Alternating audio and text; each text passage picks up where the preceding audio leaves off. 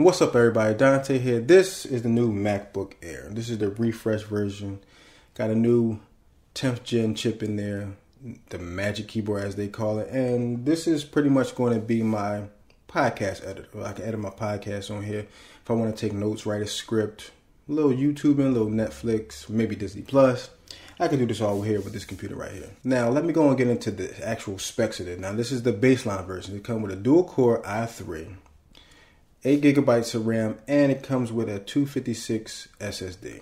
For me, that's perfectly fine for what I needed to do. I'm not expecting this to be a desktop replacement.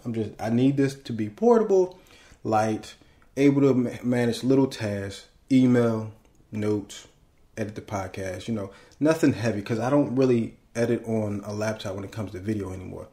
I did it for a little while, tried to get into the whole laptop, desktop replacement thing. It just wasn't working for me. It really drained me trying to use that as a full-time machine. It just throttled down all the time. It stutters. Video playback it's just terrible for me.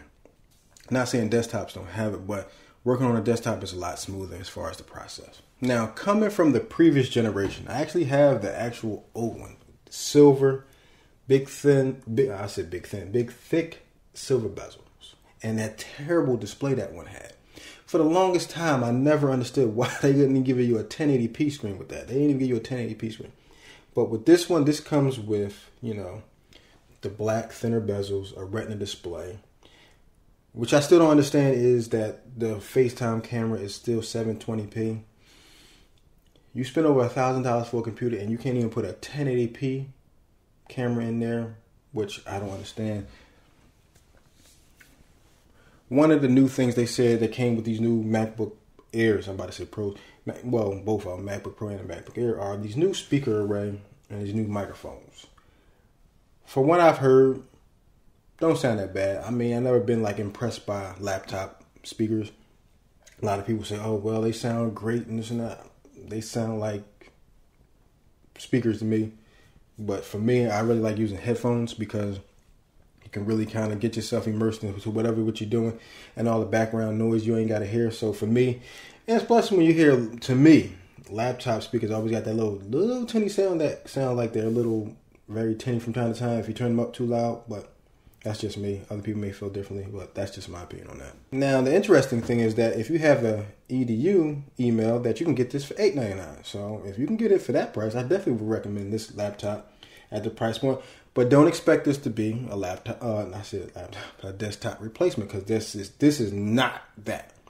This is not a desktop replacement, and please don't think you can just do your whole workflow from this. Not saying you can't do video edits and all those other things, but when you come from a desktop and try to use a laptop like this, you will see a big difference as far as performances, playback, all that. So for me, I would just use this for this.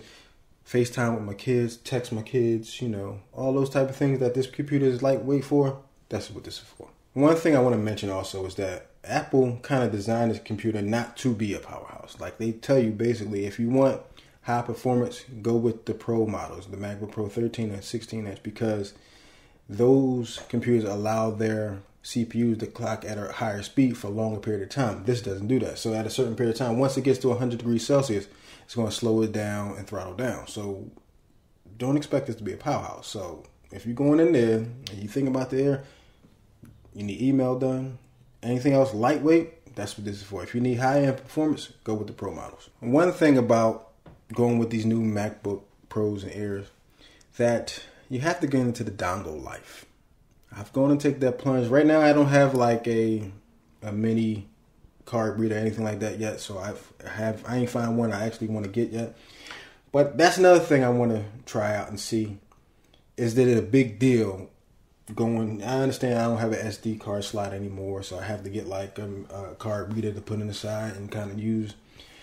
I'm gonna use this for about a month and just edit the podcast and do other things that with it. Probably do some photo editing from time to time, just to see is this is a bigger issue as people made it out to be. But for me, I definitely want to see is it a pain dealing with the dongle life. But pretty much this is my little insight of the MacBook Air. Very light. You see this? Very light. At the price point of that, I definitely recommend if you need a lightweight computer that you can just do minimal things with. Definitely recommend this. Let me know in the comment section, anybody who actually has this. Do they like it? Do they don't like it? Let me know. Also, like I said, I was hoping that the MacBook Pro 14-inch that's supposedly coming out sometime this year would actually came out before this, because I actually did want to get that, because if I needed to do a little video edit here and there, I could do it. I can still do it here, but I just want that little bit more power, for personal reasons, because, you always want a little extra power when it comes to whatever you're doing. But that's pretty much it. I want to thank you guys for watching. Hit that like button down below. Also, subscribe to see more videos. Thank you guys for watching. Peace.